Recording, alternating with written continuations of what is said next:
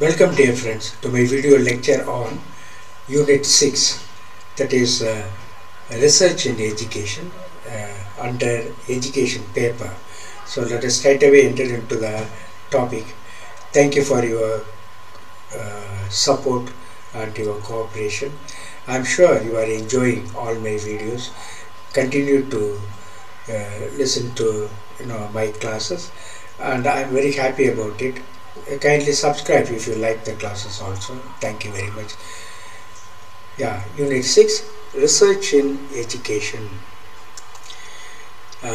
Meaning and scope of educational research, meaning and steps of scientific method, characteristic of scientific method,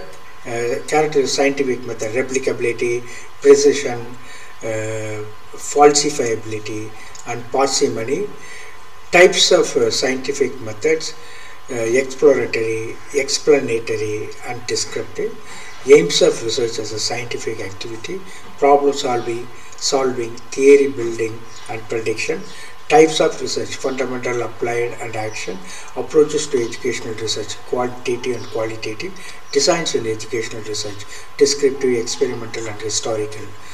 Then in part B, that is section B, variables, meaning of concepts, constructs and variables, types of variables, independent, dependent, extraneous, intervening and moderator variables, hypothesis, concept, sources, types, research hypothesis, directional hypothesis, non-directional hypothesis, null hypothesis, then formulating hypothesis, characteristics of a good hypothesis, steps of writing a research proposal, concept of universe and sample, characteristics of a good sample, techniques of sampling, probability and non-probability sampling, tools of research, validity, reliability and standardization of a tool, types of tool, rating scale, attitude scale, questionnaire, aptitude test, achievement test, inventory, techniques of research, observation, interview and projective techniques.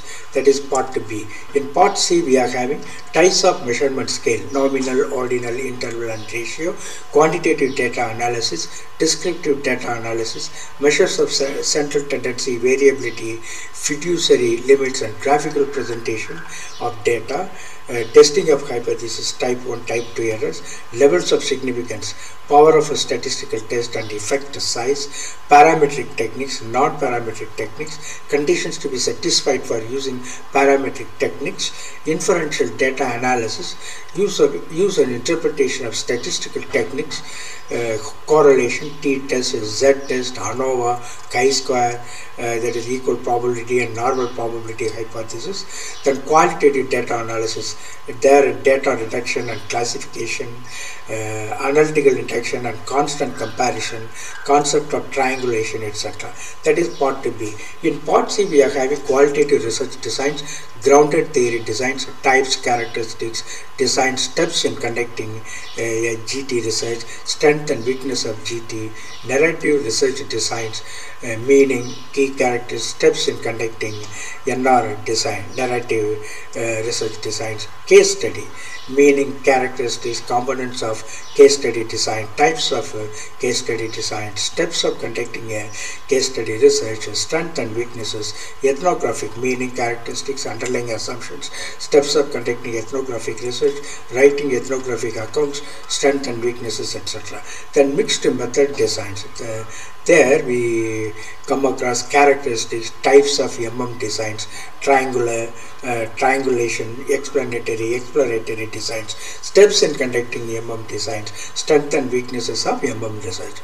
Now let us straight away enter into part 1, and there we already spoken about the syllabus content, topics. So of course you can see that. First we start with the basic things. Yes. What is the meaning and scope of educational research? We are talking about part 1. Educational research involves a systematic investigation aimed at improving educational practices, understanding learning processes and enhancing educational outcomes. It applies scientific methods to explore, describe and explain educational phenomena. What is the scope of research in education? Curriculum development. I mean, all these things we are using educational research for all these things.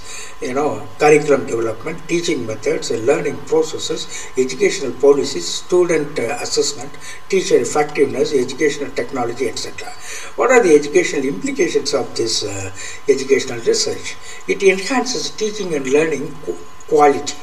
It informs policy making and educational reforms. It provides evidence-based practices. It supports curriculum development and instructional design.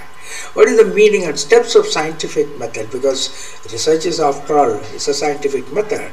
So what is the meaning of this scientific method? The scientific method is a systematic process of inquiry involving observation, hypothesis formulation, experimentation and conclusion to generate reliable knowledge. What are the steps involved in scientific research? First, observation, identifying a phenomenon or problem. Secondly, hypothesis, formulating a testable prediction. Third, experimentation, conducting experiments to test the hypothesis. Then analysis, analyzing data to draw conclusions. Finally, conclusions, giving results, writing the thesis, everything. Accepting, rejecting or modifying the hypothesis. That is in the scientific research. Finally, after analyzing data to conclusions, whether you accept, reject or modifying the hypothesis, etc., come in there. What are the educational implications of scientific method in research? It encourages critical thinking and problem solving skills. It promotes evidence-based decision making. It enhances research quality and reliability. What are the characteristics of scientific method? Replicability. Replicability means a repetition. Results can be reproduced in subsequent studies. Whatever study you do in the same heading, under the same conditions, results should be more or less the same. That is replicability. Then precision, correctness, exactness, measurements and definitions are accurate and consistent. Then falsifiability, hypothesis can be disproven through evidence. Then parsimony. What is parsimony? That is simplicity in explanations, avoiding unnecessary language, complex, treatment, etc. Simple. Everyone can understand. It's so nice to see. That is simplicity in explanation. That is parsimony. Then educational implications. Scientific research ensures the reliability and validity in educational research.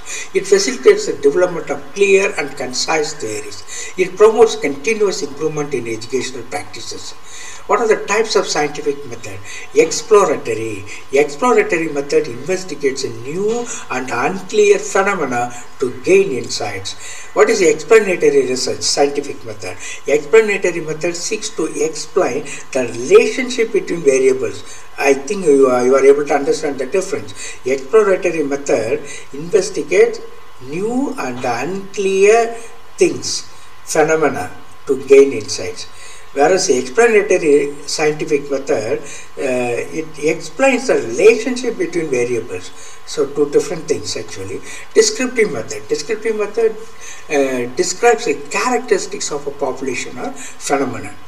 Educational implications. It provides a comprehensive understanding of educational issues. It helps identify relationship and causes of educational outcomes. It supports a detailed documentation and analysis of educational practices. What are the aims of research as a scientific activity? Problem solving, addressing specific educational issues and finding solutions.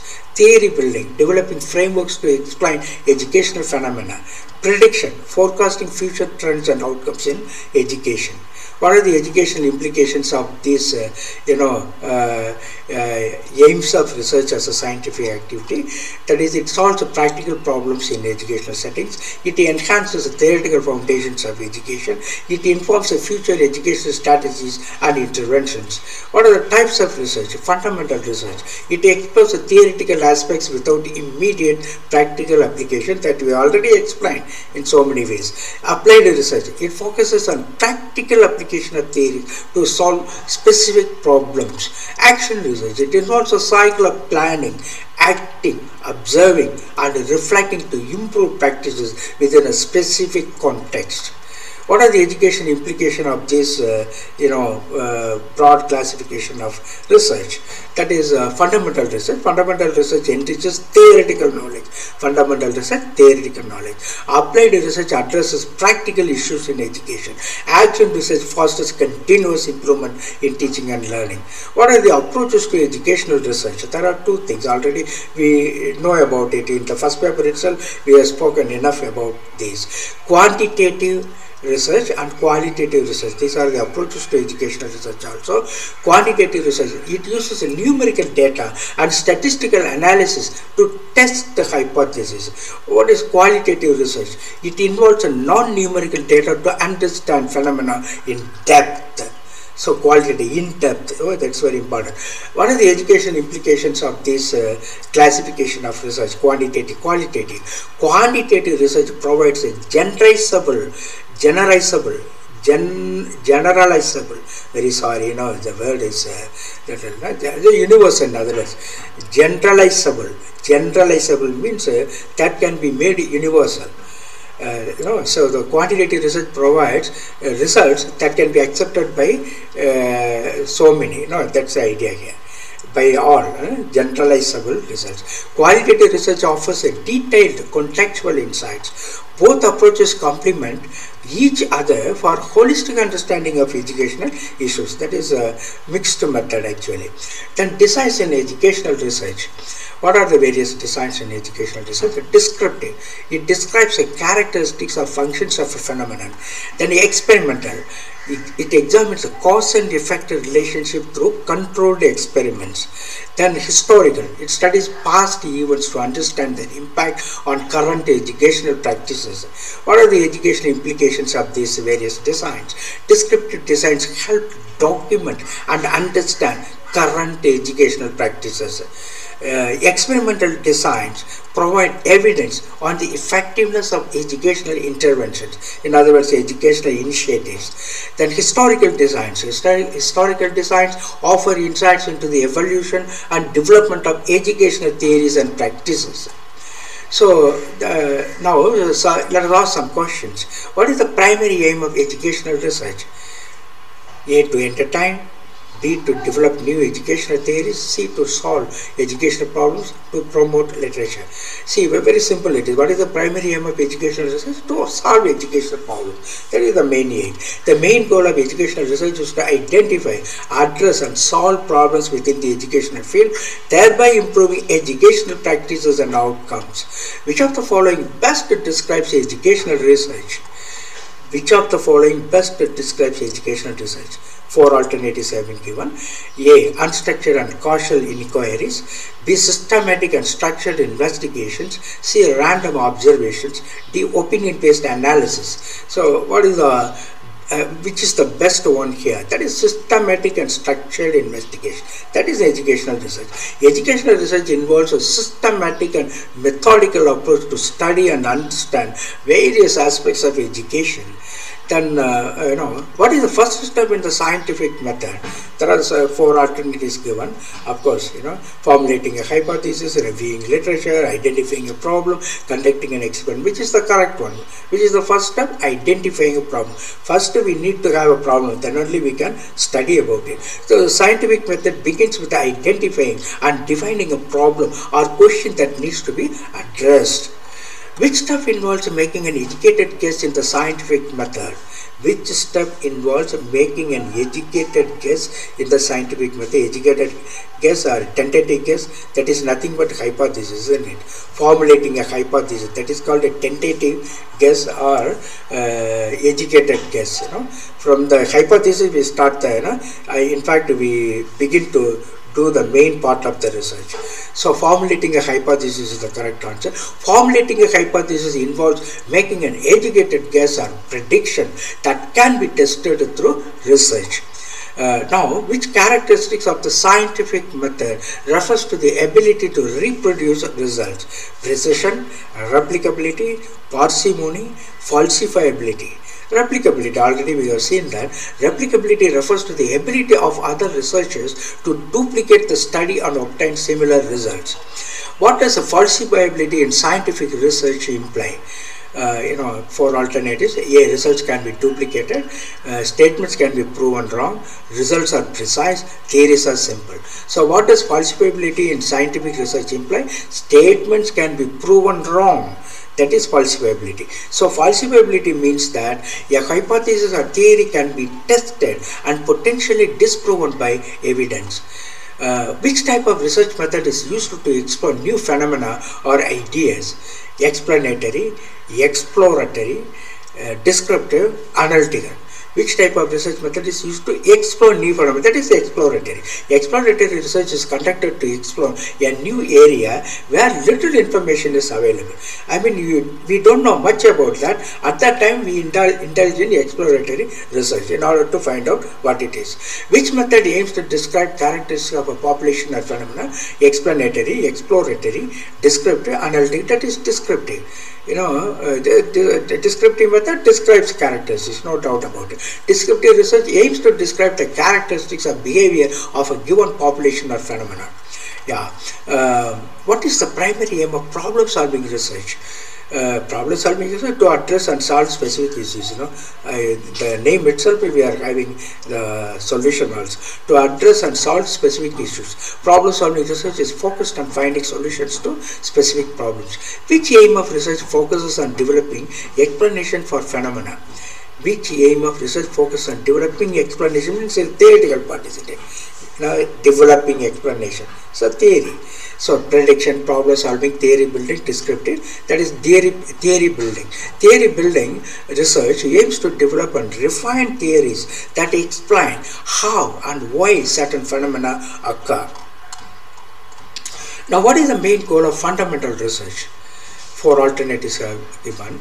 What is the main goal of fundamental? Already we have done it now. So to develop knowledge without immediate application. That is the correct answer. To develop knowledge without immediate application.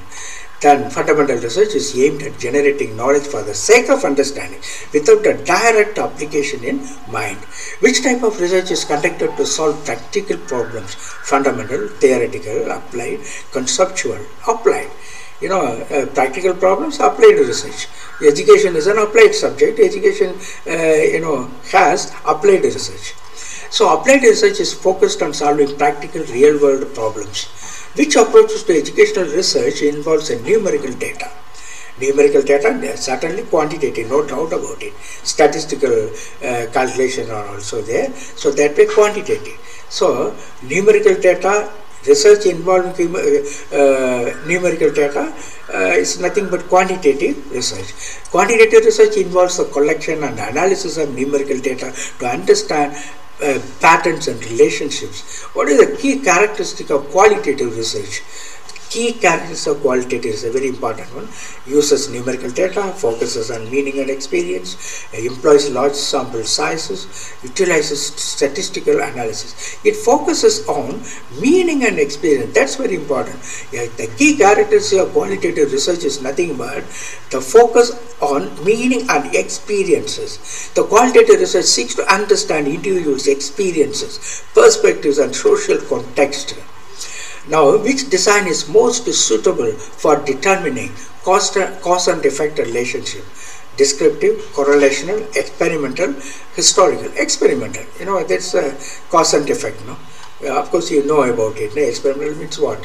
We always, in order to compare two groups, or to find the effectiveness of mass media, we have two groups like that, no? One group is given, another group is not given, like that. So normally experimental research only determines cause and effect relationship like that. So experimental research design is used to determine causal relationship by manipulating variables and controlling conditions. What is the primary purpose of historical research? Historical research means past, no doubt about it, to investigate the past events. That is the correct one. Historical research examines past events to understand their causes and effects. What does the parsimony principle in research emphasize? Parsimony very simple, simplicity in its approach in the research. Parsimony refers to the preference for the simplest explanation that can account for all observation. Simplest explanation, very easy to understand, no bombastic language or anything. In which type of research are variables not manipulated by the researcher? Descriptive research. Descriptive research normally will not have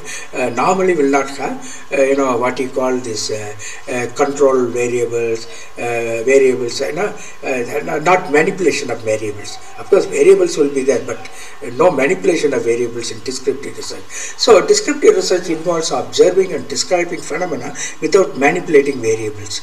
Which type of research is characterized by iterative cycles of planning, acting, observing and reflecting? That is the definition of action research. Action research only has the cycle of planning, acting, observing and reflecting. So action research involves this cycle to address practical issues and improve practices through continuous reflection and action. What is the common method used in qualitative research? Surveys, experiments, interviews, statistical analysis, that is interviews. Qualitative research often uses methods such as interviews to gather in-depth information about participants' experiences and perspectives. So what is a replicability ensured in research? Already we have said that. Why replicability? Why do we do it again and again? It's for consistency. Whether it is consistent, the research is consistent. So consistency, replicability ensures that research findings can be consistently reproduced by other researchers following the same methodology. Right, so that only for that replicability, that is the purpose of replicability. Which research design involves studying the same subject over a long period? Same subjects over a long period, that we already studied: cross-sectional, longitudinal, experimental, descriptive. That is a longitudinal.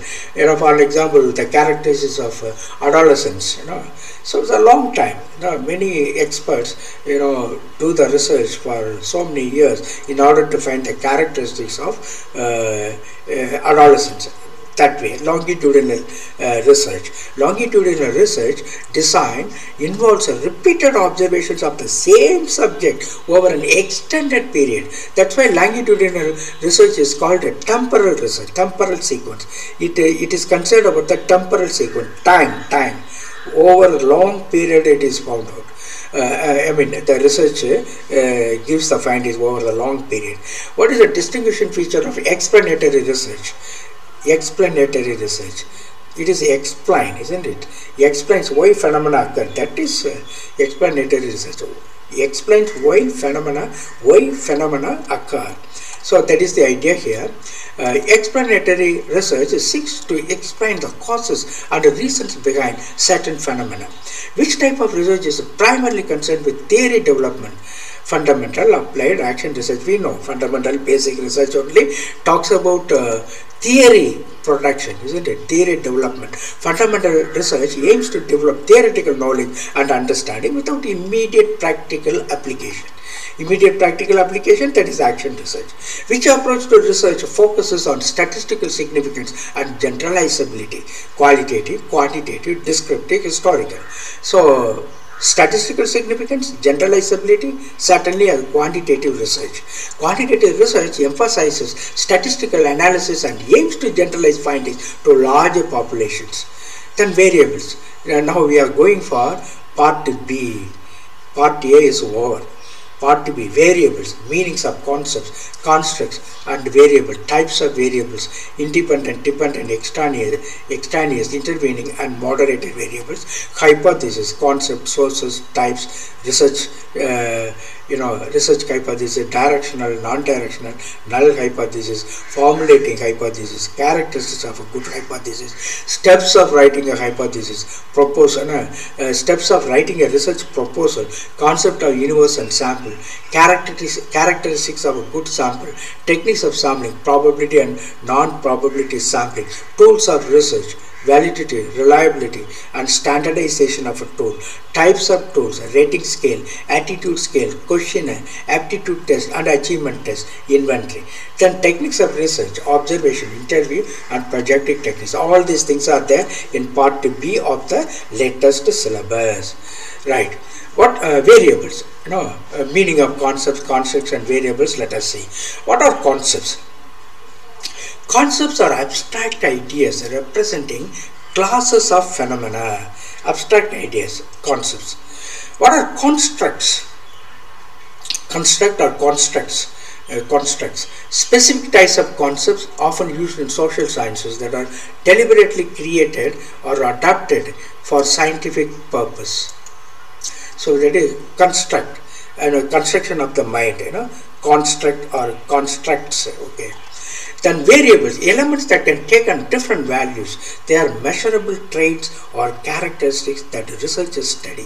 So variables are varying and they are measurable traits or characteristics. That is variable in research. What are the types of variables? Independent variable, variables manipulated by the researcher to observe the effect. The variables manipulated by the researcher to observe their effect, independent variables. Dependent variable, variables affected by changes in the IV, the outcomes measured in the study. So that is independent, dependent variable. Extraneous variable, variables not of interest but could influence the dependent variable. That is the idea. For an example, dependent variable, you can give an example like this. Two groups of students, 30 students, and mass media, whether mass media is effective or not. So for one group you are giving mass media, another group you are giving traditional teaching, and then they are dependent variable, independent variable. So that way there is this mediator is there. Of course, through mass media you are giving it. At that time, it is possible that the students who are not having mass media may have something new because of their maturity. So the maturity, the researcher is not worried about, but then over the months, maybe 6 months, if you are doing the research, and out of 6 months, some growth will be there in the students. So that way, the variable will be slightly different. Extraneous variable means it is not concerned by the researcher, but the maturity of the student could influence the dependent variable, that is extraneous variable. Then intervening variables, variables that mediate the relationship between independent variable and dependent variable. Intervening variables, variables that mediate the relationship. Then moderator variables, variables that affect the strength or direction of the relationship between independent variable and dependent variable. That is moderator variable, variables that affects the strength or direction of the relationship. Hypothesis, let us discuss on hypothesis. Concept, what is the concept of hypothesis? It is a testable statement about the relationship between two or more variables. Mark the words, hypothesis, a testable statement about the relationship between two or more variables. What are the sources of hypothesis? It is derived from theories, observations, previous researches, and practical issues. What are the types? Research hypothesis, statement predicting a relationship between variables. Directional hypothesis specifies the direction of the expected relationship. Non-directional hypothesis, it predicts a relationship without specifying the direction. Null hypothesis, statement that there is no relationship between variables. Of course, you must be knowing all these things. Again and again you have studied with examples. But just to remind you of the basic facts, I am giving all this. Formulating hypothesis, it involves identifying variables, ensuring testability, and predicting relationship. So formulating hypothesis means what? It involves identifying variables, ensuring testability, and predicting relationship. That is formulation of hypothesis. What are the characteristics of a good hypothesis? Clear, specific, testable, and based on existing knowledge and theory. So very good characteristics. Characteristics of a good hypothesis means it should be clear, it should be specific, it should be testable, it should be based on existing knowledge and theory. Then what are the steps of writing a research proposal? Title clearly indicates the study's focus. Then abstract, summary of the research problem, objectives, methods, and potential implications. Third, introduction, context, problem statement, and significance. Then literature review, it summarizes the relevant research and identifies the gaps in knowledge. Normally the second chapter in educational research. First chapter, the introduction, context, problem, statement, significance. Then research question and hypothesis. It specifies what the study aims to answer or not. Research question or hypothesis. It specifies what the study aims to answer or test. Methodology. It details research design, participants, instruments, procedures, and data analysis plans. Everything given in the methodology. The entire thing, or whatever you need in research, everything is there in the methodology. Then ethical considerations. It addresses potential ethical issues and how they will be managed. Ethical considerations. Then timeline. It provides a schedule for the research activities. Then budget. Estimates the cost associated with the research. All these things are found in research proposal. Even before doing the research, you have to submit the research proposal. In the research proposal, you have to show all these things, all these 9 things. Right. So again, what is that? Maybe it's an important question. Title, abstract, introduction, literature review, research question, hypothesis, methodology, ethical considerations, timeline, budget. Now, what is the concept of universe and sample? Universe means what? The entire group of individuals or instances that a researcher is interested in. Sample, a subset of the population selected for the actual study. So it's a subset of the population selected for the actual study. Characteristics of a good sample: representative, adequate size, unbiased, and randomly selected if possible. What are the techniques of sampling? Probability sampling, non-probability sampling. Probability sampling means what? Each member of the population has a known chance of being selected.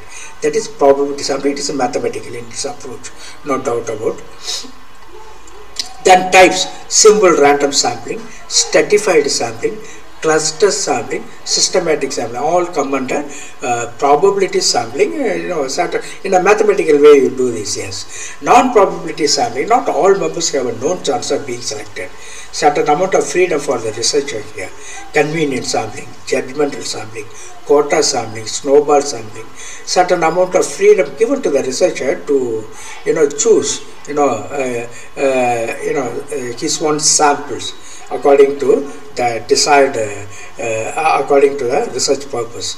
What are the tools of research? Validity, the extent to which an instrument measures what it is intended to measure. Right, that is the idea. The extent to which an instrument measures what it is intended to measure. Validity.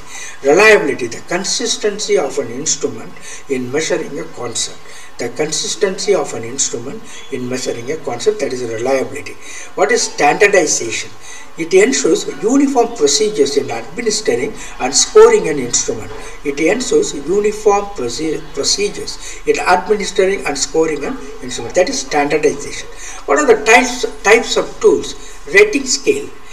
It measures the degree to which a variable is present. It measures the degree to which a variable is present. That is a rating scale.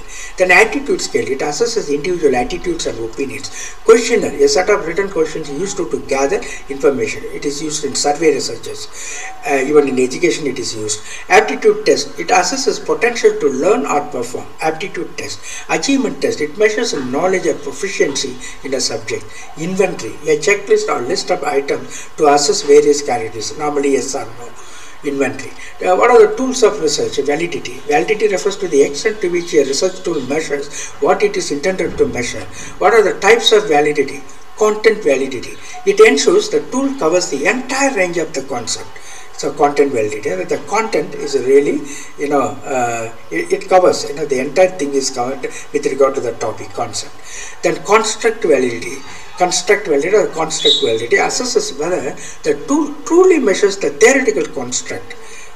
Then criterion validity. It compares the tool with other measures or outcomes. What are the educational implications of these different types of validity?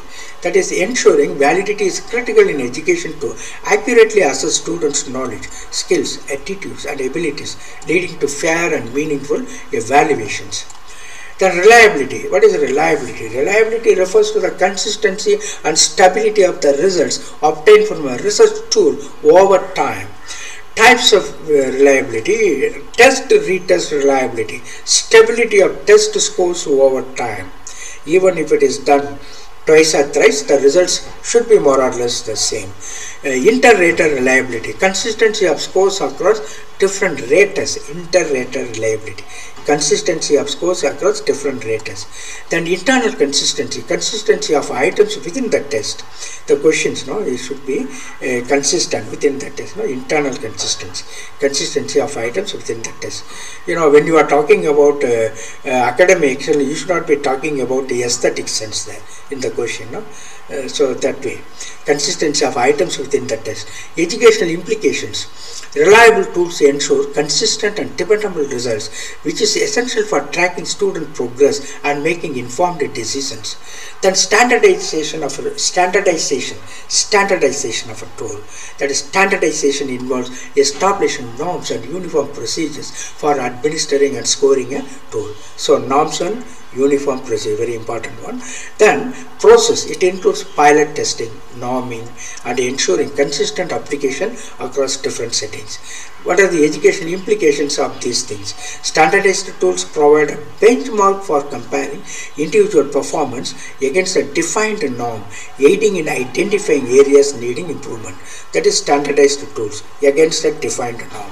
Then types of tools, rating scale, just now we have seen that, but we see it in a different angle also. A tool that allows the respondents to rate an item on a predefined scale. It assesses attitudes, opinions, and behaviors. Educational implications, useful for evaluating teacher performance, student attitudes, and classroom environment. Then attitude scale. It measures the individual's attitudes towards a particular object or concept. Likert scale, Thurson scale, they are all attitude scales for your information.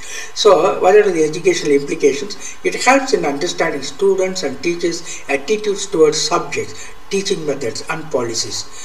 Some of the questionnaire, of course, questionnaire, another tool of research. A set of written questions used to collect data from respondents. What are the types of open-ended questionnaire, closed-ended questionnaire? So, what are the educational implications? Efficient for gathering large amounts of data on students' background, experiences, and opinions. Aptitude test. What is the meaning of aptitude test? It measures the individual's potential to succeed in a certain activity. Actually, this national eligibility test is nothing but aptitude test in order to become a lecturer. What you are going to write now, that is. It measures the individual's potential, inner power to succeed in a certain activity. What are the types of cognitive, psychomotor? What are the educational implications? It helps in identifying students' strength and potential career paths, whether someone is ready for the future job in a particular area. That's understanding. Whether he gives the promise of becoming a very good person in that area. Then achievement test. It measures the knowledge or proficiency a person has acquired. Standardized test, teacher-made test. There are two things: standardized test and teacher-made test. Teacher-made test very subjective, standardized test very objective, no doubt about it. Then it is essential for assessing students' learning progress and the effectiveness of instructional methods. Then inventory. What is the meaning of inventory? It's a type of questionnaire that measures the characteristics or behaviors. What are the uses? Personality inventories, interest inventories, and all are there. Personality inventories, interest inventories are there. Okay, in order to measure the personality of the people. What are the educational implications? It assists in understanding students' personality traits, interest, and learning styles. What are the techniques of research? Observation. Is a system. What is observation? It is a systematic recording of observable behaviors or events. What are the types? Participant observation, non-participant observation. What are the educational implications? It provides the insights into classroom dynamics, student interactions, and instructional effectiveness. Interview. What is the meaning of interview? It is a method of collecting data through direct questioning. It is structured, semi-structured, unstructured. What are the educational implications? It allows for in-depth understanding of students' experiences, attitudes, and needs, providing qualitative insights that complement quantitative data. Very important one. In-depth understanding of students' experience. For that, we conduct interview. Projective techniques. Indirect methods used to uncover underlying thoughts, feelings, that is secret thoughts, feelings, and motivation. Indirect methods.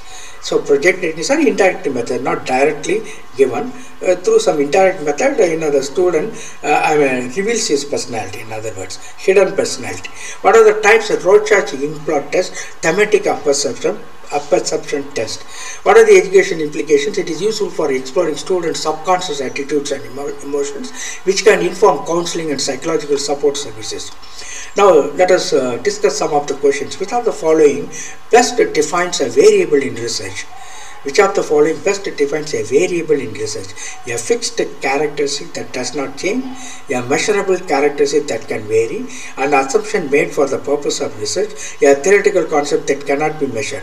Of course, variable means it should be varying. So the second one, a measurable characteristic that can vary. A variable is a characteristic or attribute that can vary or take on different values among subjects in a study. What is an independent variable? The variable that is manipulated by the researcher, the outcome or response variable, a variable that may interfere with the results, a variable that mediates the relationship between other variables. So of course that we know the definition, independent variable nothing but a variable that is manipulated by the researcher, right? Which of the following is an example of a dependent variable? So three things are given. You have to choose which is the most appropriate example for dependent variable. Type of treatment given to patients, patients' recovery time after treatment, number of participants in the study, age of participants. Now I marked B. Why? The dependent variable is the outcome that is measured to see the effect of the independent variable. In this case, the patient's recovery time. So the dependent variable is the outcome that is measured to see the effect of the independent variable. So in this case, the patient's recovery time.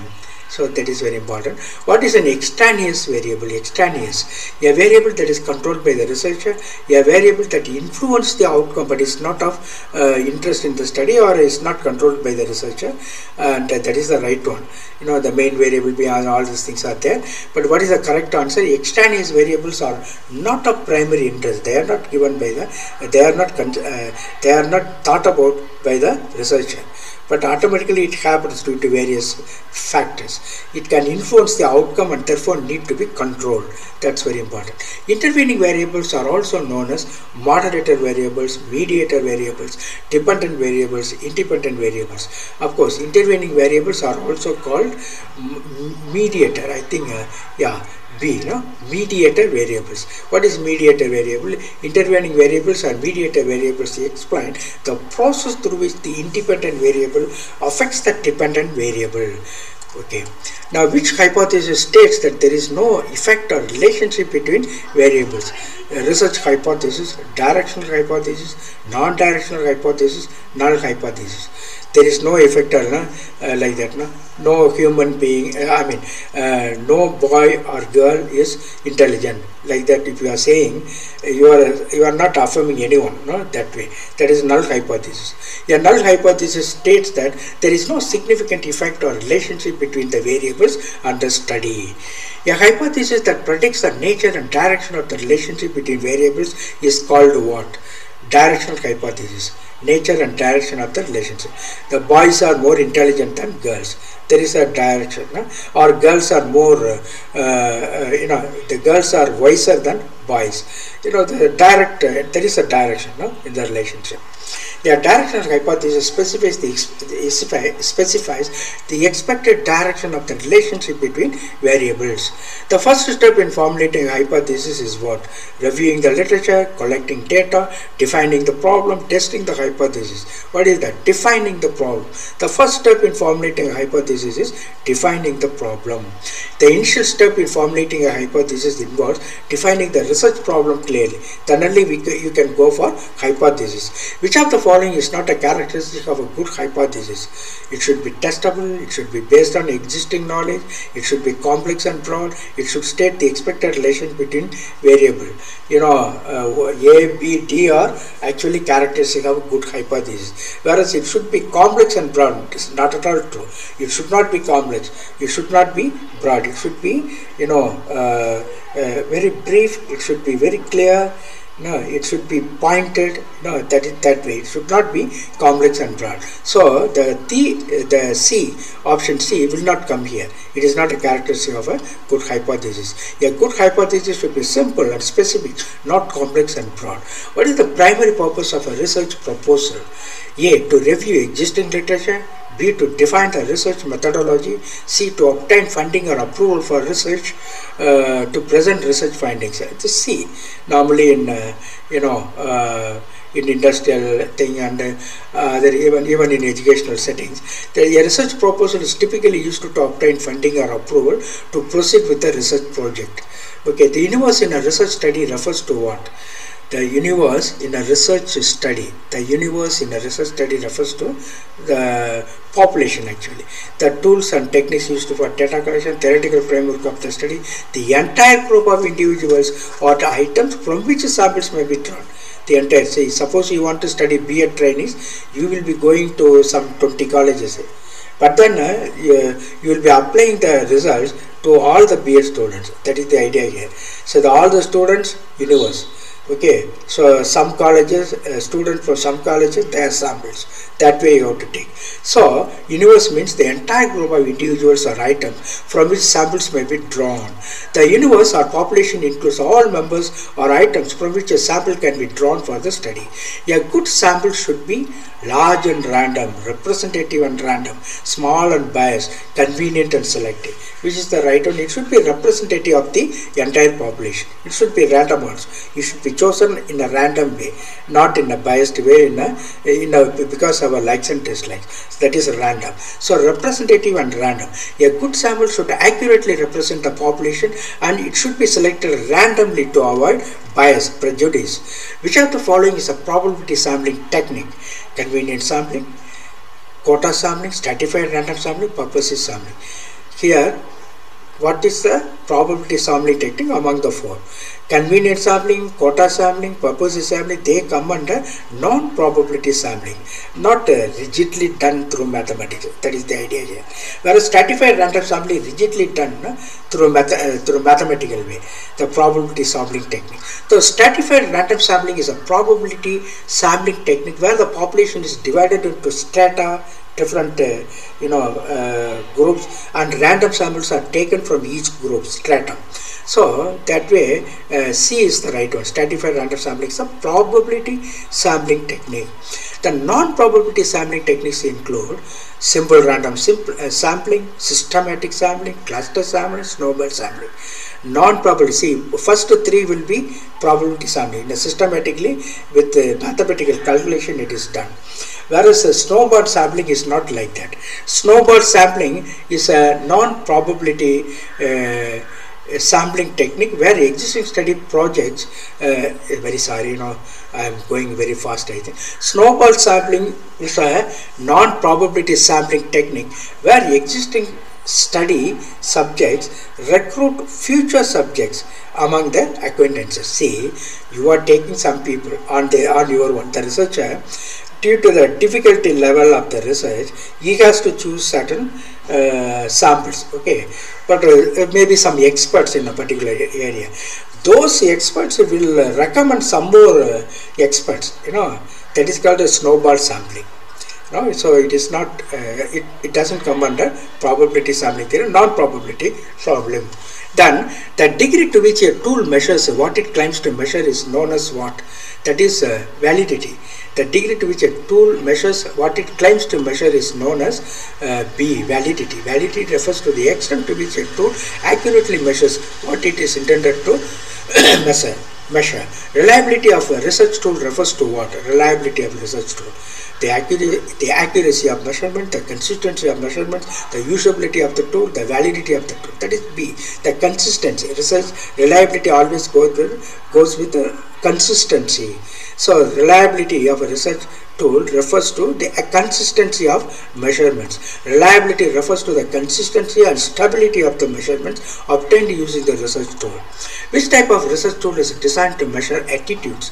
Rating scale, aptitude scale, of course attitude scale that we know from the word itself. An attitude scale is specifically designed to measure individuals' attitude towards a particular characteristic. Then, what are the characters of a good sample? No? What is a representative? I mean, with regard to characters of good sample, what is a representative sample? A sample that includes only volunteers, a sample that reflects the characteristics of the population, a sample that is chosen randomly, a sample that excludes outliers. So, what is the correct? What is a representative sample? A sample that reflects the characteristics of the population. Even though you are taking only 2,000 or 1,200 B.Ed students, your results should reflect, the reality of the entire, B.Ed family, B.Ed students family. That is the idea. A sample that reflects the characteristics of the population. That's the correct answer. Now, why is random sampling preferred in research? Random sampling is very objective actually. So, it guarantees a biased sample. It ensures every member of the population has an equal chance of being selected.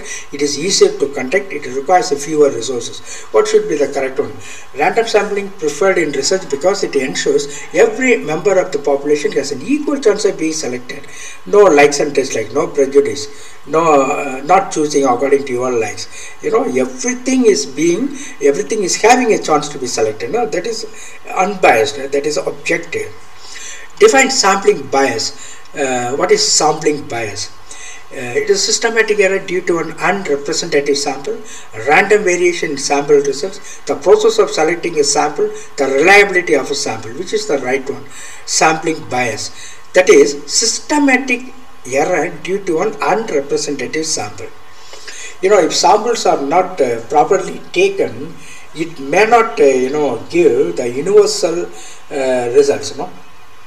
The results may not be representing the universal, the generalizability of that is the problem. Generalizability means universal truths. It should lead to the universal acceptance, isn't it? See, you are having a research for 1,000 students, B.Ed students, but then it should reflect the results for the entire B.Ed community. I mean, all over India. That's the idea here. So the sampling bias means systematic error due to an unrepresentative sample. Without taking B.Ed student, if you are taking a art student, science student, or engineering students, it is sampling bias. It will not represent the entire population, that is B.Ed students. That is the idea here, sampling bias. So sampling bias occurs when certain members of a population are systematically more likely to be included in the sample than others, leading to a skewed representation.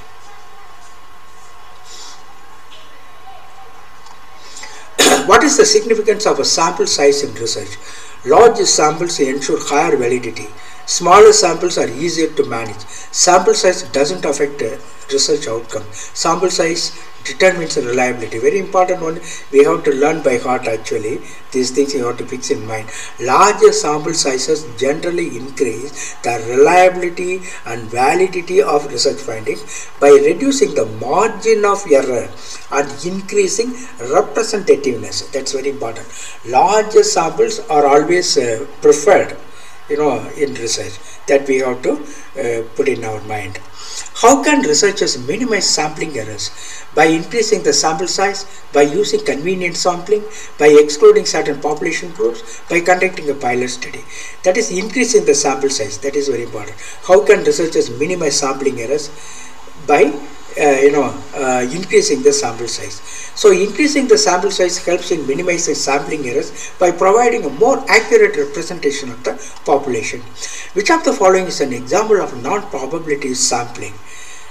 Example of non-probability sampling: simple random sampling, stratified sampling, convenient sampling, cluster sampling. Convenient sampling is the example of non-probability sampling because it is done by the researcher himself. That is there according to the convenience, his own objectives of research. He does it. The samples are taken by him. So the convenient sampling. Convenient sampling involves selecting participants based on ease of access or availability rather than random selection. What is a stratified sampling? Dividing the population into subgroups and then randomly selecting from each subgroup a certain number. That is stratified sampling, isn't it? So that is the definition of stratified sampling. Involves dividing the population into homogeneous subgroups. Homogeneous subgroups, strata, then I mean boys, girls, married, unmarried, like that, homogeneous subgroups, and then randomly selecting samples from each subgroup. Homogeneous subgroups means what? I mean, B.Ed student, among the B.Ed students there are so many groups, isn't it? So that, I mean, those who are in the urban area, those who are in the rural area, like that. So stratified sampling involves dividing the population into homogeneous subgroups, strata, and then randomly selecting samples from each subgroup. Why might quota sampling be used instead of random sampling? Quota sampling ensures a representative sample. Quota sampling is less time consuming. Quota sampling is more cost effective. Random sampling is not feasible. When the quota sampling is used, when random sampling is not feasible or practical. Actually, random sampling should be done, yes, but in many cases, and the nature of the research will be so different that you cannot have the random sampling. At that time, quota sampling is preferred. That is the idea here, due to time or budget constraints. Describe snowball sampling. What is snowball sampling? It's a type of non-probability sampling where existing study subjects recruit future subjects. I already explained to you. I hope you understand that. Snowball sampling relies on reference from initial subjects. That is a recommendation from the samples initially taken. Some people have been already taken. Those people will recommend other experts, like that. The snowball sampling relies on reference from initial subjects to generate additional subjects, often used in studies where certain populations are hard to reach, because it is very difficult to reach such samples. For that reason, snowball sampling is done. Okay, that is also acceptable in research. Yes. What is the main drawback of convenient sampling? It is expensive, it is time consuming, it may not be representative of the population, it requires a specialized training. What is the main drawback of convenient sampling? Convenient sampling may lead to biased results, because the researcher himself takes certain people as samples for his purpose, isn't it? So the convenient sampling may lead to biased results, since participants are chosen based on ease of access, easy to get, ease of access, rather than random selection, objective selection. Well, now, define reliability in research. The extent to which a tool measures what it is intended to measure. The consistency or stability of a measuring instrument. That is consistency. Always consistency should be kept in mind. Reliability refers to the consistency or stability of a measuring instrument or tool over repeated measurements. How can test or retest reliability be assessed? By comparing results from two different tests. Very simple it is. Test to retest reliability is assessed by administering the same test to the same group of subjects at different times and comparing the results. So B, by comparing results from the same test administered twice, not the first one, the second one. By comparing results from the same test administered twice. What is construct validity? Construct validity, let us keep it like that. The extent to which a tool measures the concept it is intended to measure. The construct validity, is it true? Yes, it's true. Construct validity refers to the extent to which a measuring instrument measures the theoretical construct or concept it is intended to measure. Why is content validity important in tool development? Content validity. It ensures the tool is unbiased, it assesses the stability of the tool over time, it establishes the relationship between variables, it ensures the tool measures all aspects of the concept being studied. That's the most important aspect. It ensures, that is, content validity ensures that a tool adequately measures all facets of the concept or constructed concept or construct. Concept or construct it is supposed to measure. So the content validity ensures that a tool adequately measures all facets of the concept or construct it is supposed to measure.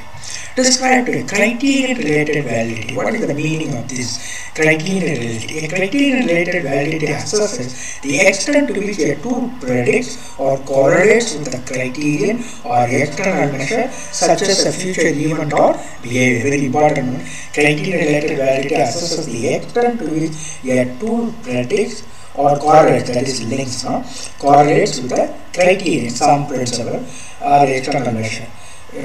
So such as a future event or behavior. Now, what is the purpose of an attitude scale?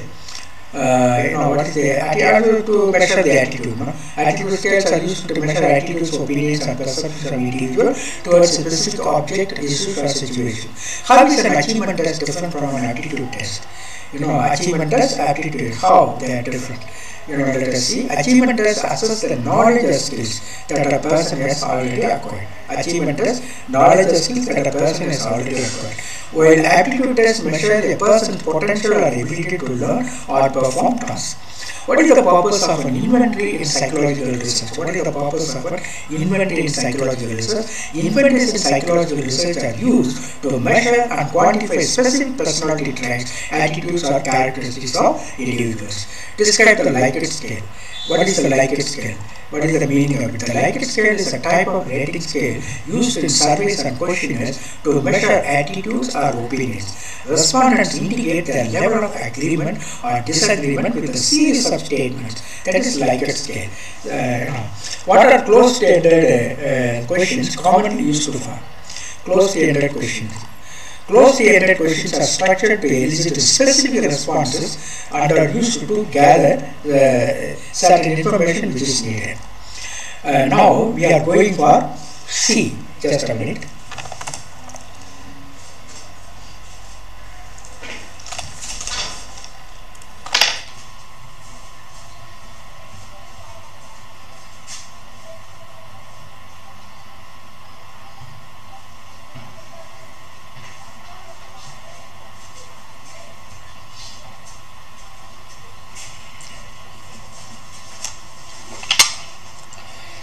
So part C. Now part C, types of measurement scale.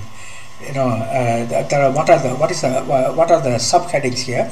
Types of measurement scale: nominal, ordinal, interval, ratio, quantitative data analysis, descriptive data analysis, measures of central tendency, variability, fiduciary limits, graphical presentation of data, testing of hypothesis, type 1, type 2 errors, levels of significance, power of a statistical test and effect size, parametric techniques, non-parametric techniques, conditions to be satisfied for using parametric techniques, inferential data analysis, use and interpretation of statistical techniques, correlation, t-test, z-test, ANOVA, chi-square, equal probability and normal probability hypothesis, qualitative data analysis, data reduction and classification, analytical induction and constant comparison, concept of triangulation, types of measurement scale, nominal, ordinal, interval and ratio. So all these basic ideas only I am giving here.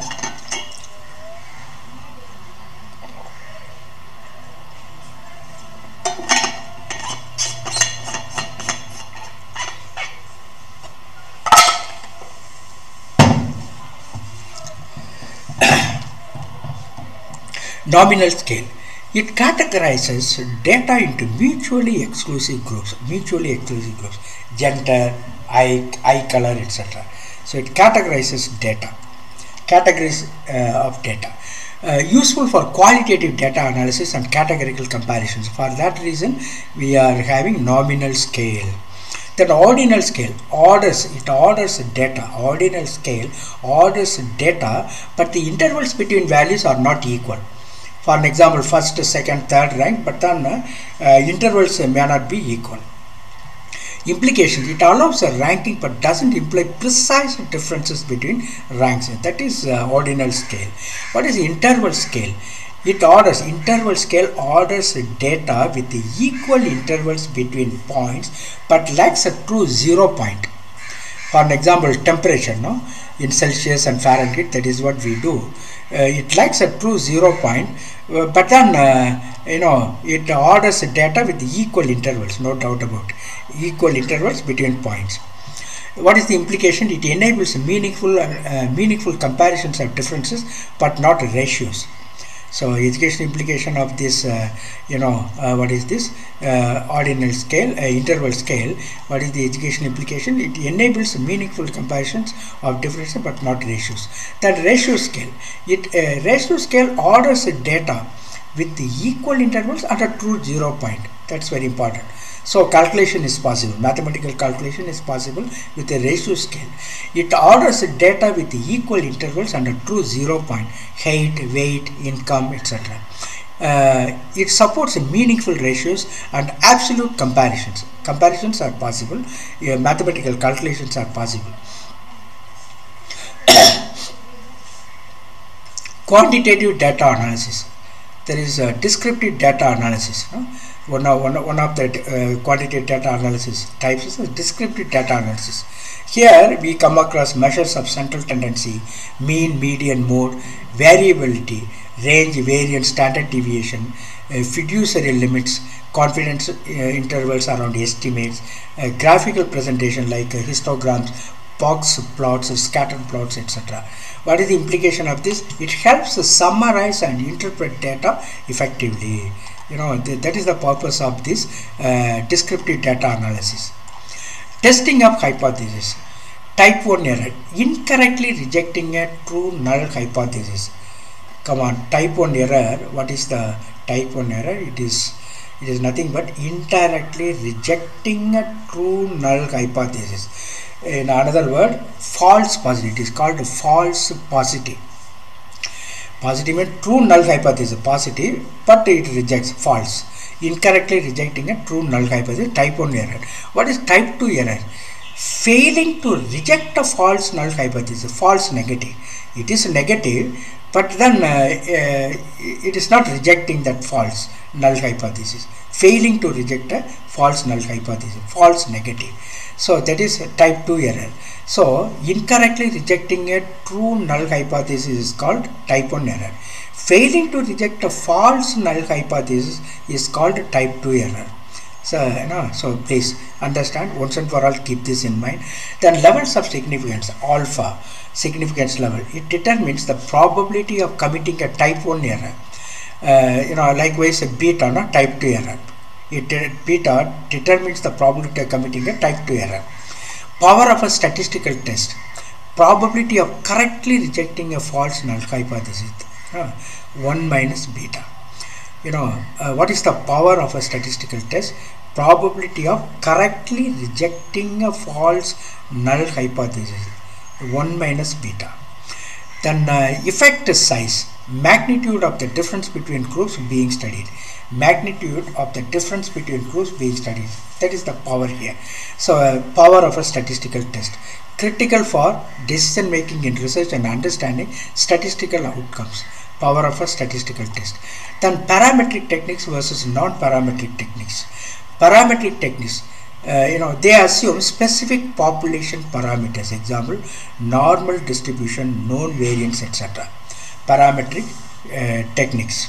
Non-parametric techniques, they do not assume specific population parameters and are distribution free. What are the conditions for parametric techniques? Data should be normally distributed and it should have equal variance, homoscedastic, that is equal variance, and interval or ratio scaled. Interval or ratio should be scaled. Then implication. Choice, it depends on data characteristics and assumptions. Choice depends on data characteristics or assumptions. So that is non-parametric techniques. They do not assume specific population parameters and distribution free. Then inferential data analysis. It uses sample data to make inferences or generalization about a population. So inference means automatically it is related to the sample data. Okay, so then statistical techniques for this: correlation, t-test, z-test, ANOVA, chi-square. What is the use and interpretation of such statistical techniques? It determines relationships, differences, or association between variables. What is the implication? Education implication. It supports hypothesis testing and generalizability of findings. Statistical techniques are useful for that. It supports hypothesis testing and generalizability of findings. Then qualitative data analysis. In that we have some types: data reduction and classification. Data reduction and classification condenses extensive raw data into manageable parts.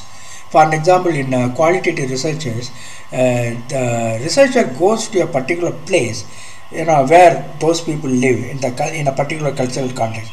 He will be having quite a lot of raw data. That raw data has to be put into manageable parts. That he has to do. That's why the coding and other things come there. So he condenses the extensive raw data into manageable parts.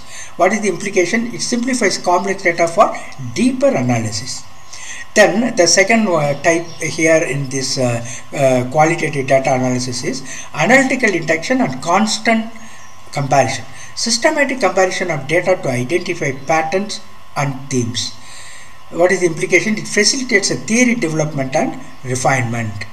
Then concept of triangulation. It combines multiple methods or data sources to enhance validity and reliability. Our different methods are put together. That is triangulation. In order to have more effective research, we indulge in triangulation research. It strengthens the research findings by corroborating evidence from different angles.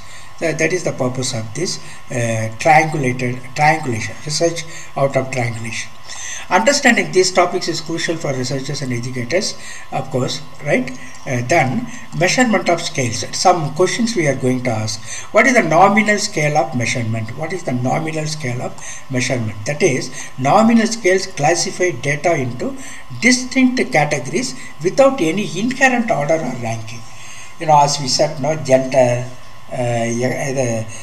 one's financial status, all these things come under the nominal scales. Men or women, like that, boys or girls. Nominal scales classify data in distinct categories without any inherent order or ranking. Which scale of measurement allows for ranking of data? That is ordinal. We already seen ordinal.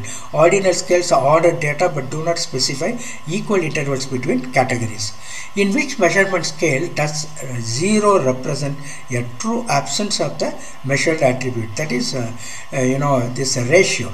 Ratio scales have a true 0 point, meaning 0 indicates the absence of the measured quantity.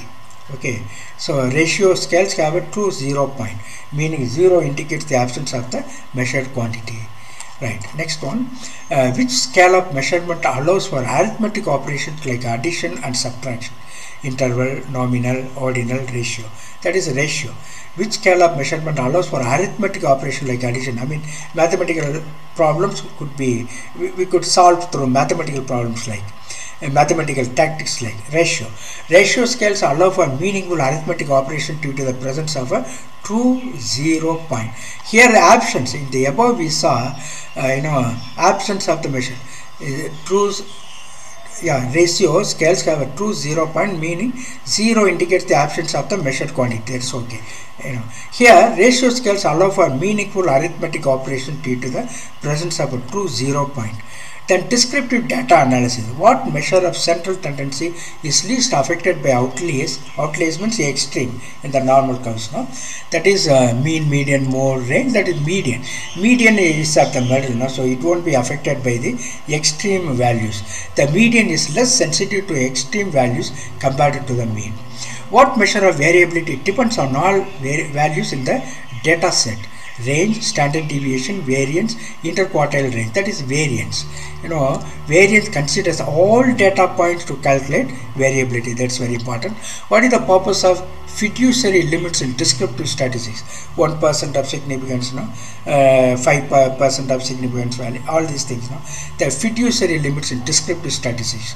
That is to set boundaries for confidence intervals. That is the purpose. To set boundaries for confidence intervals. Fiduciary limits are used to determine the range within which a specified fraction of the distribution lies, typically related to confidence intervals. Which graphical presentation is best suited for displaying the distribution of a quantitative variable? Bar chart, histogram, pie chart, line chart. That is histogram. Histogram shows the frequency distribution of continuous data. So the histogram is the graphical presentation that is best suited for displaying the distribution of a quantitative variable. Then what is a type 1 error in hypothesis testing? That is rejecting a true null hypothesis. Type 1 error occurs when the null hypothesis is rejected when it is actually true. We have to keep this in mind. What is the consequence of decreasing the level of significance in hypothesis testing? To increase the type 1 error rate or a type 2 error rate or like that. So what is the purpose? Lowering the significance level reduces the chance of rejecting a true null hypothesis, type 1 error. So the decrease in type 1 error rate, for that purpose we are decreasing the level of significance at 1% level like that.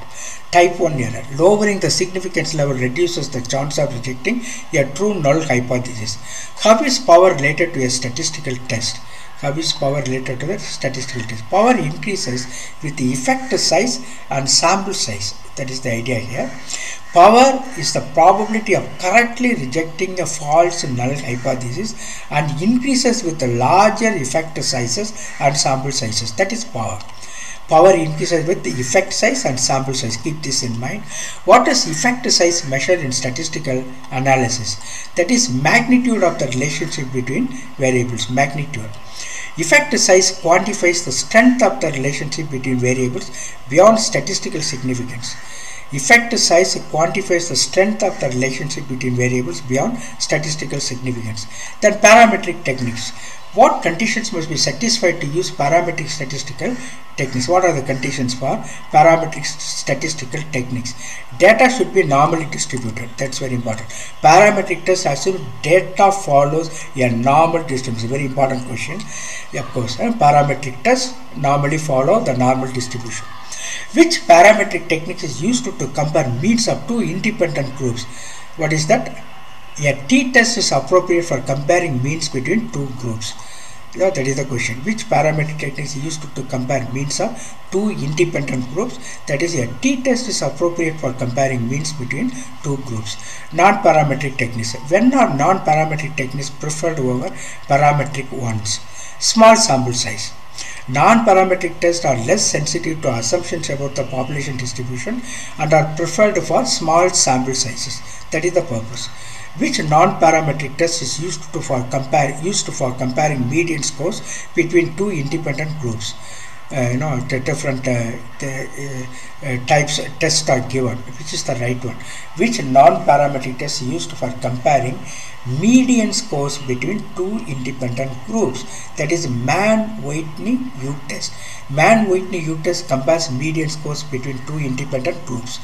What does inferential statistics aim to do? What does inferential statistics aim to do? That is, it makes predictions about a population based on sample data. That is the purpose of this inferential statistics. Inferential statistics use sample data to make generalizations about a population. What does a correlation coefficient indicate?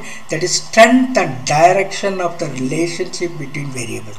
Strength and direction of the relationship between variables. That is important. Correlation coefficient measure the strength and direction of the linear relationship between two variables. It can be plus or minus. No? Use and interpretation of statistical techniques. Use and interpretation of statistical techniques. When is a z-test appropriate? When is a z-test appropriate? When population standard deviation is known. When population standard deviation is known, that is applied. That is z-test is applied. So a z-test requires a knowledge of the population standard deviation. So z-test means it is related to the standard deviation. You must understand. What is ANOVA test for? What is the purpose of ANOVA test?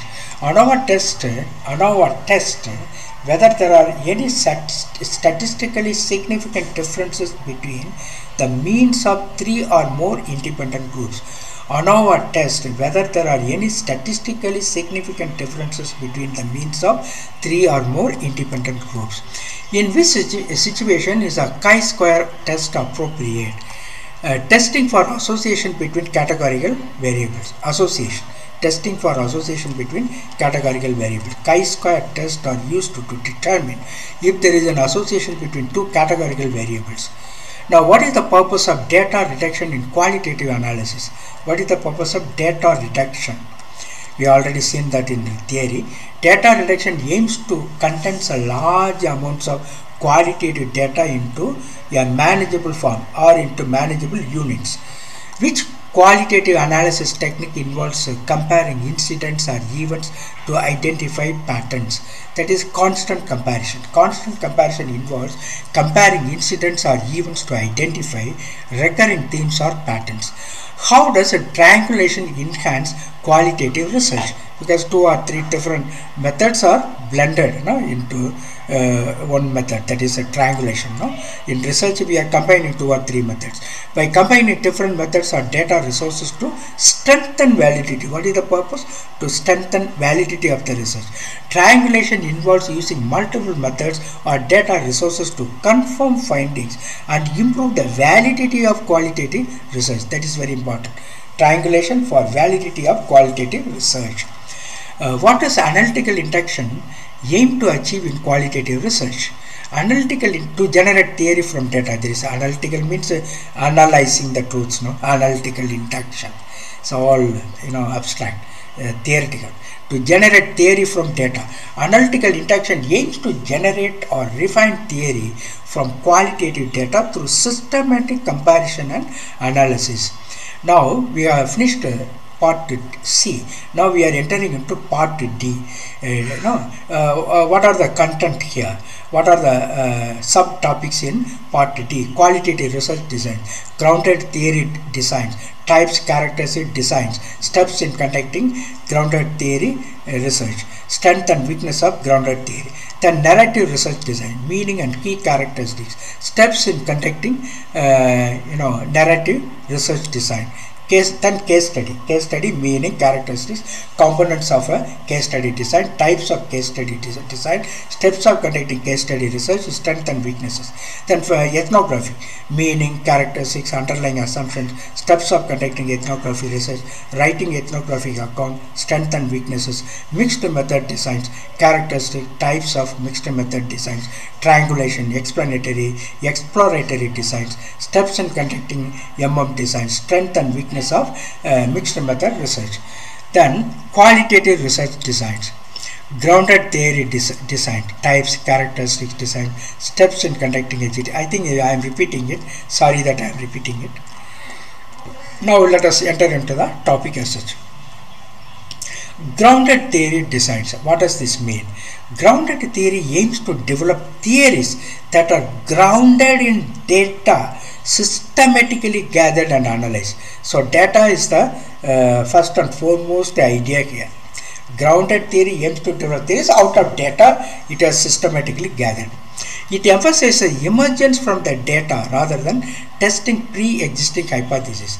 So it emphasizes the emergence from the data. The research is emerging from the data rather than the hypothesis. That is very important. What are the types of GT design? Classic grounded theory, constructivist grounded theory, other variations. Steps in conducting GT research. Grounded theory research. Data collection using methods like interviews, observations or documents. Then coding, open coding, axial coding, selective coding, all come under this grounded theory research. These words, open coding, that is nothing but putting the raw ideas into some important words, coding, so that the research becomes more rich. That's richer. That is the idea here. Open coding, axial coding, selective coding. Then memoing, writing analytical notes, theoretical sampling, sampling based on emerging theoretical insights. Then theory development, constructing hypotheses and integrating them into a coherent logical theory. So actually it is theory development, this GT, grounded theory. What are the strengths of this theory? It generates a rich, detailed theories directly from the data. It is flexible and adapted to various research contexts. What are the weaknesses? Time consuming. It requires a deep immersion in data and rigorous analysis skills. Not everyone can do. Experts, we need. The narrative research design, another type. Narrative research design. So it comes under qualitative researches. It focuses on the stories people tell about their experiences to understand human meaning making. Focuses on the stories people, narrative means story, storytelling like. So what are the steps in conducting narrative research design? Identifying narratives, collecting personal stories, analyzing narratives, looking for themes, plot structures and meanings. Then interpreting narratives, making sense of the stories in relation to the research question. We have research question and making a sense out of these stories. that is interpreting narratives. What are the strengths of narrating research? It captures a personal experience and perspectives, provides insights into complex human phenomena. What are the weaknesses? It is interpretive nature. Interpretive nature can be subjective, because the researcher himself has to do everything. So that way it is subjective. It is challenging to generalize findings. One of the weaknesses of this theory. Then case study. What is for case study? What is for case study? Not case. Sorry. What is for case study? Case study, in-depth investigation of a particular individual, group or phenomenon within its real life context. In-depth investigation of a particular individual, group or phenomenon within its real life context. What are the components of a CS design? Research questions, case selection criteria, data collection methods and data analysis techniques. These are all components of a case study design. Then types of CS design: intrinsic, instrumental, collective and holistic. There are different types of case study: intrinsic, instrumental, collective and holistic. Steps of conducting a CS research, that is case study research: planning the study, defining objectives and selecting cases. Then data collection: use multiple sources such as interviews, documents and observations. Then data analysis: analyzing data to identify themes and patterns. Finally, reporting: presenting present findings in a detailed, contextualized manner. What are the strengths of this CS design, that is case study design? Detailed exploration of complex issues, very difficult issues. It provides a contextual understanding. What are the weaknesses? Limited generalizability. In a particular culture you are doing that, and because of in a particular college, in a particular institution, a particular area, that means you cannot generalize for other areas or other colleges, for an example. So limited generalizability. Time and resource intensive. Okay, resource in the time factor and resource intensive resource. Then ethnography. What do you mean by ethnography? It is a study of people and cultures through participant observation and in-depth interview. What is ethnography? It is a study of people and culture. It's a cultural study. Study of people and cultures through participant observation and in-depth interviewing. What are the underlying assumptions? It emphasizes cultural context, holistic understanding and participant perspectives. What are the steps of conducting ethnographic research? Immersion, going deeper and deeper into the lives of the people and finding out like, that is the example. Immersion, spending extended time in the field. I mean, simply go and live with them and then do the research, that type of thing, immersion. Then participant observation, engaging directly with participants. Interview, gathering personal accounts and perspectives. Field notes, documenting observations and reflections. Then writing ethnographic account, describing findings in a narrative format, in the easy to understand format, narrative format. What are the strengths of this what is this called? Ethnographic research. What are the strengths? It provides a rich, nuanced insights into cultural phenomena. It captures social context actually. What are the weaknesses? Subjective interpretation. It requires a significant time and rapport building. Now finally, mixed method designs. It combines qualitative and quantitative approaches within a single study. What are the types of mixed method designs? Triangulation. In triangulation, we have three important aspects, namely convergence, complementarity and expansion. So through three ways you can do the triangulation research: convergence, complementarity and expansion. Then explanatory designs, exploratory designs, all come under MM designs. Explanatory design, exploratory designs. Okay, steps in conducting MM designs. Planning. Determine research questions and rationale for using mixed methods. Why do we do that? The rationale. Research questions should be there. Planning. Then data collection. Collect qualitative and quantitative data concurrently or sequentially. Then integration. Merge or connect qualitative and quantitative data during analysis. Then interpretation. Interpret findings from both both types to draw comprehensive conclusions. So what are the strengths? It provides a broader understanding of research problems. It enhances validity through multiple pursuits. That's very important. Validity comes here. You know, what is the most important use of this, this what is called this research, mixed method research, that is to enhances validity of the research. More validity you are able to get. So that is very important. What are the weaknesses? Complex to implement, very difficult to implement. It requires expertise in both qualitative and quantitative methods. Only experts can do like. So we know all this. Then some of the questions. What is grounded theory and how does it differ from other qualitative research approaches? What is grounded? How is it different? It is a method for developing theories based on data. That is grounded theory. Simply from data you are making entire research. So it is a theoretical in its approach. Grounded theory is about deriving theories or explanations from the data itself rather than testing pre-existing theories. What are the main types of grounded theory designs? That is classic GT, emergent GT, applied GT, grounded theory. These types reflect variations in how theory is developed and applied in grounded theory. What are the key characteristics of grounded theory? That is inductive reasoning, constant comparison, theoretical sampling. Three things here. You know, three characteristics of this GT, the grounded theory research: inductive reasoning, constant comparison, and theoretical sampling. Outline the steps involved in conducting a grounded theory research. Steps involved in grounded theory research. What are the? Data collection, coding. That's what I said now. From the raw data you have to put it into specific themes, that is coding. Then memo writing. Based on the codings you write the memo writing, very essential aspect. It covers everything. At the same time it gives in a very simplified and summarizing manner. Memo writing. Then theoretical sampling. You give evidence through certain samplings.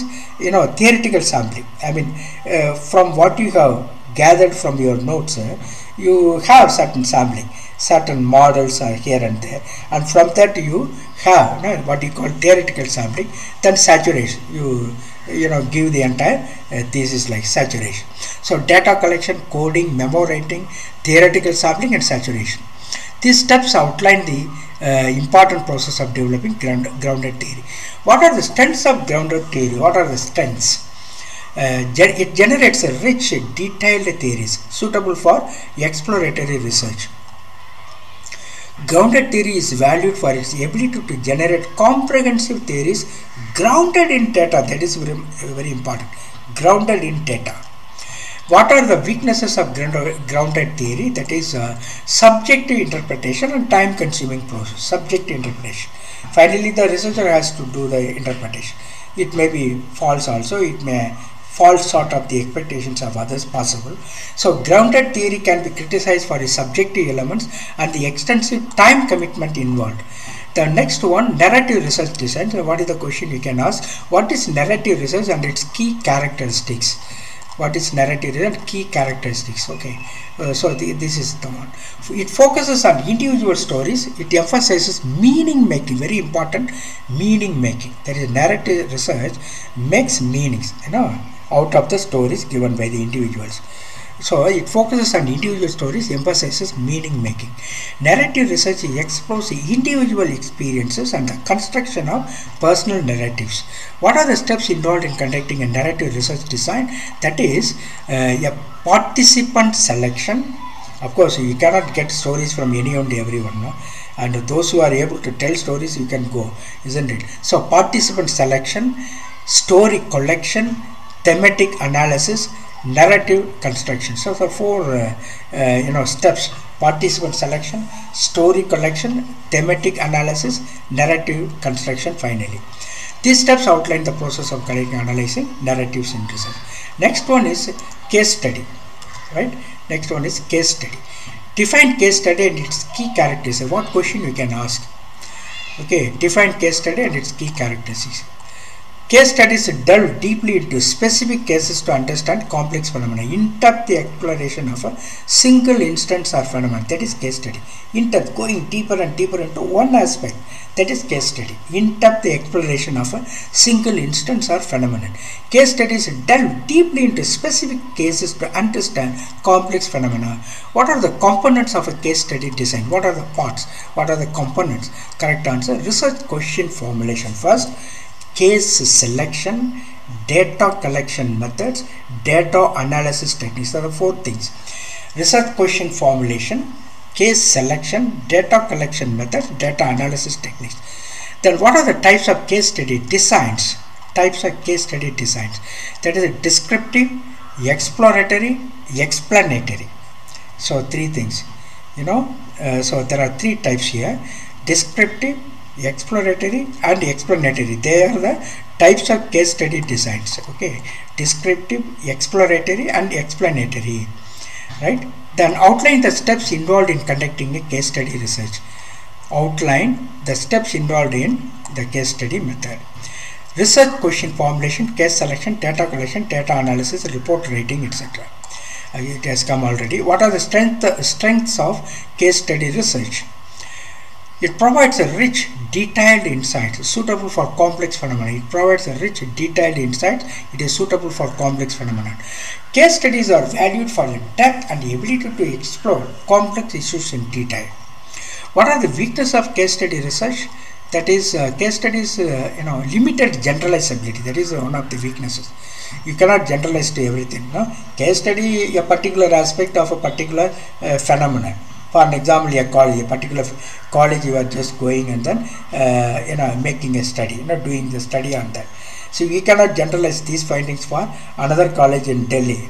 So that way, limited generalizability, potential for researcher bias. There is a chance of prejudice.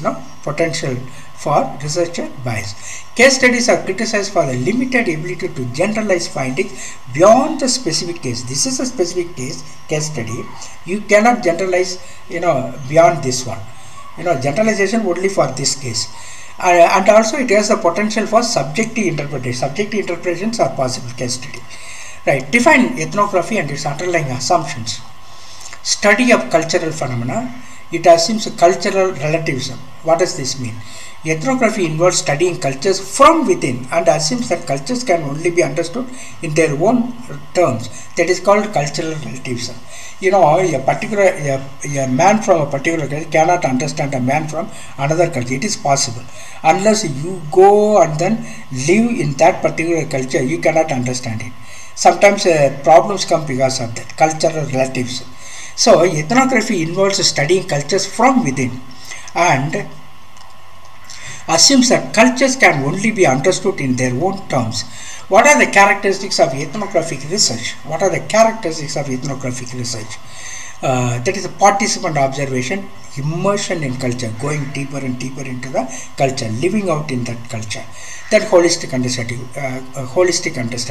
I mean, ஒட்டுமொத்தமான ஒரு பார்வை. Participant observation, immersion in culture and holistic understanding. That is ethnographic research. That are the characteristics of ethnographic research. Ethnographic research relies on participant observation to gain an insider perspective on cultural practices. Insider means you go inside and then see. Insider perspective. Outline the steps involved in conducting ethnography research. Already we have seen that. Participant selection, immersion in culture, field notes, theme identification, etc. Right. How is an ethnographic account typically written? How is it written? So, descriptive narrative of cultural practices and observation. That is what you can do. You have to describe in a narrative form various cultural practices and observations of that particular group which you studied. That is the idea here. Descriptive narrative of cultural practices and observation. That is ethnographic research. Ethnography accounts usually involve rich descriptions and narratives of cultural experiences and practices. What are the strengths of ethnographic research?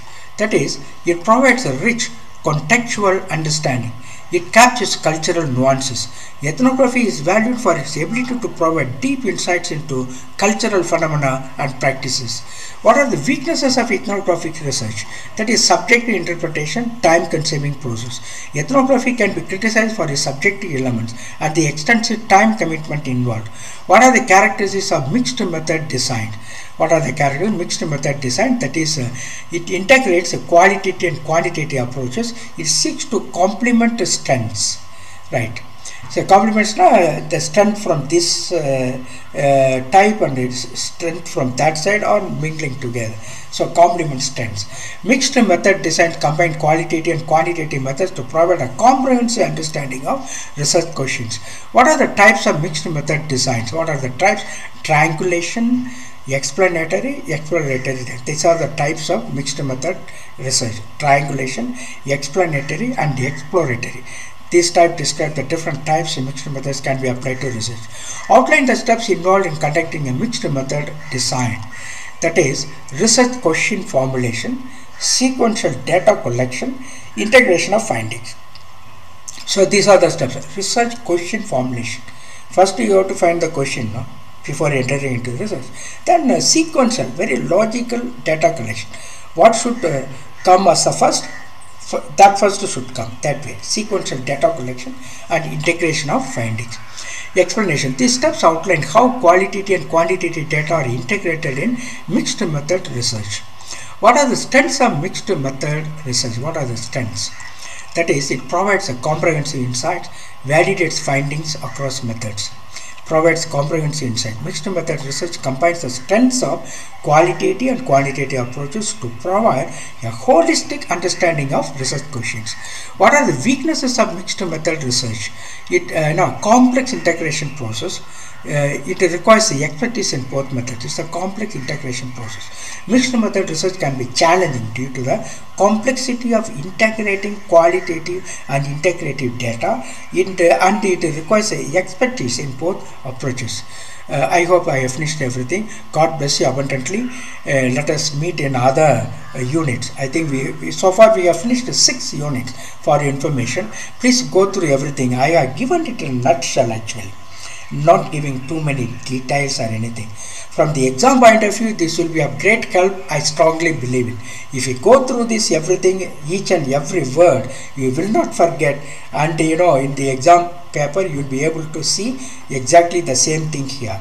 Of course, first time I am doing this type of thing, but I am sure it will be very useful for you. Of course, there are different perceptions with regard to preparation remain. I follow a particular method. For me, the grassroots level, that's more important. Giving the answer, giving the explanation, introducing the themes is one way of doing. It's a best way of doing, especially for exam. Now, when the exam comes in very immediately, this is the nice method. Of course, there are other methods. The whole year you can prepare. You can have question papers. You can have this. You can solve certain things. All these things are there. In fact, you should do that actually. But then, in order to prepare for the exam very quickly, sometimes this type of method will be of great help. Even the last minute, people who are preparing, the last minute preparation. This type of preparation can be very helpful. So anyhow, if it is helpful, if you are able to crack NET because of such points, I will be really grateful to you. I want to listen to you. I want to hear good word from you later on if you are following me often. Thank you very much, dear friends. Kindly subscribe. God bless you abundantly.